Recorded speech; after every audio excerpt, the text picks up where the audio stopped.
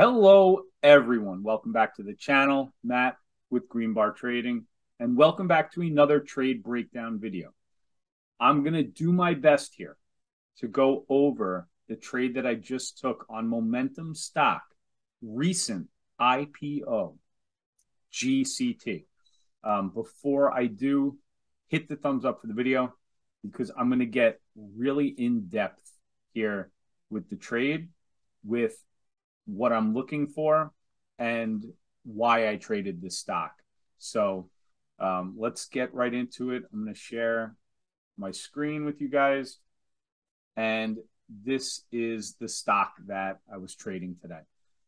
Okay, a couple of things about this. So GCT, before I'm interested, and as I see it hitting our scanners, so it makes a big move here. It's now at the top of the scanner. So when it hits this spot here, I click on it and we're around this area here. So before I just jump into a trade, I want to see what the float is. I want to see what the news is and what the daily chart looks like. Because if you just jump into anything that's moving, you can really get hurt. So these are scalp trades. Keep in mind, momentum strategy. I'm trading these extremely fast for the most part. That's just the way that I like to trade. I hate to be in anything for too long, especially in this market. I mean, look at this break of VWAP right here. By the way, these are my indicators, and I really should have just gone over that first. The 9 EMA, when a stock is showing incredible momentum, right? So it's stair-stepping up. It's breaking out of these flag patterns, and it's just going higher. If something is really strong, it's going to be riding this 9 EMA. The 9 EMA on momentum stocks, along with VWAP, are very important indicators if you're going to trade momentum stocks. If you guys are new to the channel, I trade a lot of indexes, a lot of futures, but I'll also jump into some of these if I see something that I like early in the morning. So this was riding the 9. But before we do that, let's look at the daily chart. So we're going to pull up the chart here. We're going to go to our daily chart. And what do you see? You just see 1 day of trading. So this is yesterday's trading. The IPO opened at 19.20, traded as high as 21.22, and then closed at $15.70. But it also traded down to 12.50. So this had a very big range yesterday. So since I'm seeing it's a brand new IPO, I get excited when the price is trading above the highest price that it's ever traded, which means the shares are brand new then. So there's no overhead supply. There's no hidden sellers trying to drop it on you. It's brand new. So then what I do, I don't get in the trade yet. I want to go over and I want to check a couple of things out because of that only has 1 day trading. So I'll go here first to FinViz. I'll type in the stock here, GCT, and there's really nothing showing here.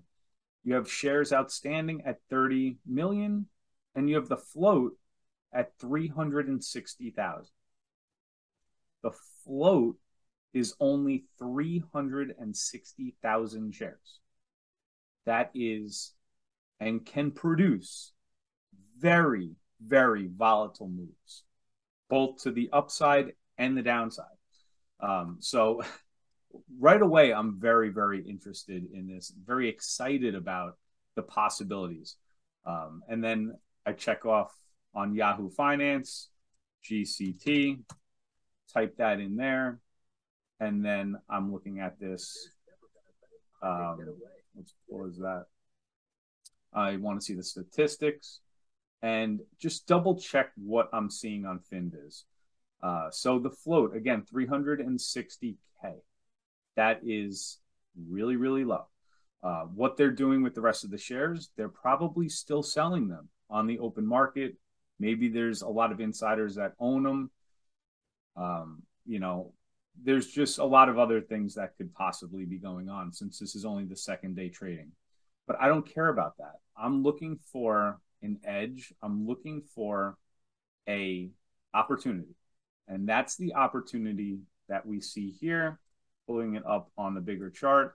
And I'm going to go back to my other screen because I think it's really important to look not only here at the 1 minute, which is what I take my trades off of, but looking at it on the 5 minute as well. So when I get into this trade at 7:45, brand new 5 minute candle, it is already very extended. So this is dangerous. We're also going into a dangerous time. Sometimes you'll see the moves on the front side up to 7:45, 8 o'clock in the morning, and then you'll see that pullback until more traders wake up and maybe they get interested in it because we are still trading just over that the highest price that we were at yesterday. So it's still probably going to be interesting to people. But, as far as I'm concerned, since I'm getting in a little bit late, I want to take this trade here. And how I get in is very specific.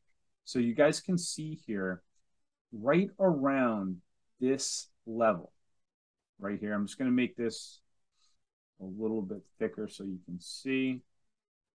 We start to see this is resistance. We break out all the way to a high of 26 in the 1 minute candle before I get in for a full $1 a share cheaper. I get in at support, and then we see this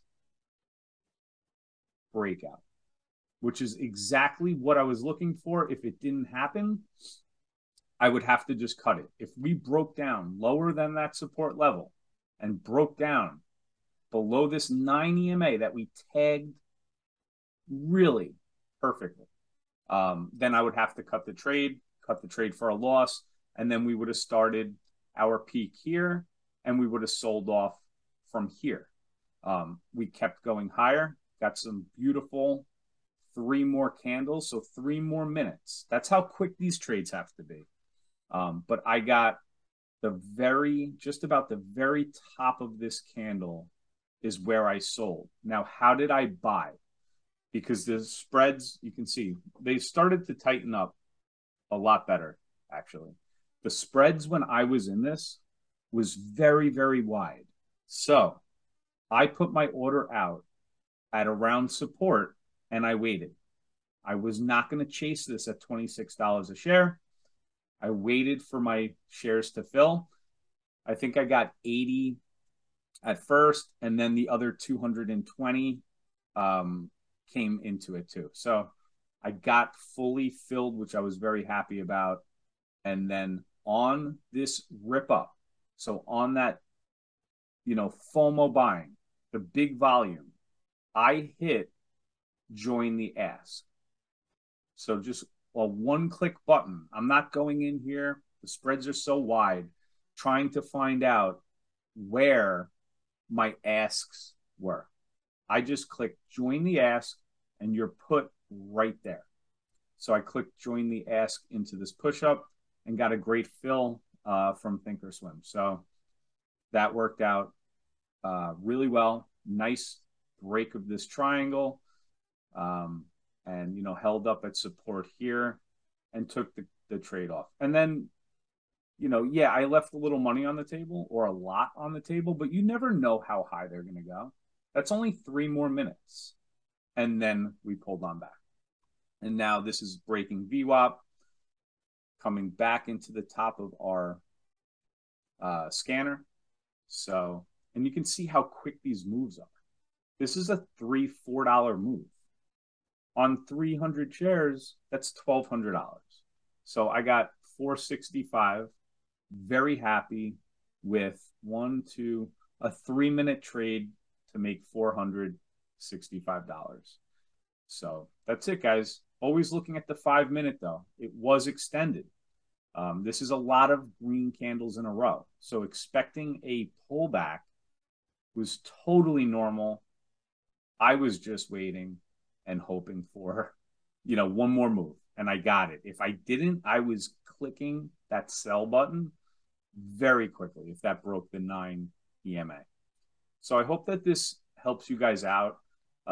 Sort of everything that I look at, the float, I check multiple websites. I want to know what the company's news is and, why it's at the top of the gap scanner. There's always reasons. If there's not reasons why, like this was a recent IPO, if there's not reasons why, then I'm just not going to trade it. These have a better probability to make the moves if they have some kind of catalyst. So, and then checking the shares, the float, which was only, in the hundreds of thousands, which is just incredible. You're going to see really big moves, and that's what we saw. So hit the thumbs up for the video. Hope you guys enjoyed this trade breakdown on GCT. If you're new, subscribe. I'll see you back on the next one. Take care, guys.